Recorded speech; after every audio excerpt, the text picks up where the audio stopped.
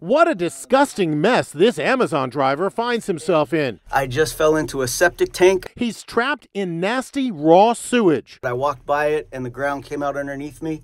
I am standing in knee-deep sludge.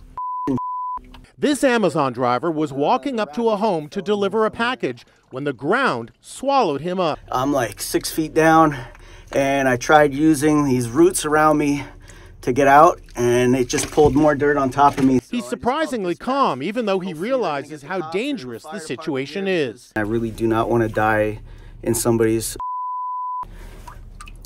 whatever you call these things. It happened here in Apple Valley, California. The septic tank of this home apparently seeped into the surrounding area, and the heavy rains made the dirt even more unstable. When the delivery guy walked by, the ground gave way, and he fell into a 6-foot deep sinkhole. The ground can really start eroding. The more you move, the more you have more ground come in on you. When the fire department got there, they quickly assessed the situation and told him not to make a move. They put a ladder over the hole so that it kind of stabilized the ground, and then they put one down to him, and he actually self-extricated. He got himself out. And talk about a dedicated worker. Once he was out of the pit, he drove home, took a shower, and back to work he went. He had about 100 packages to deliver, but Amazon lightened the load.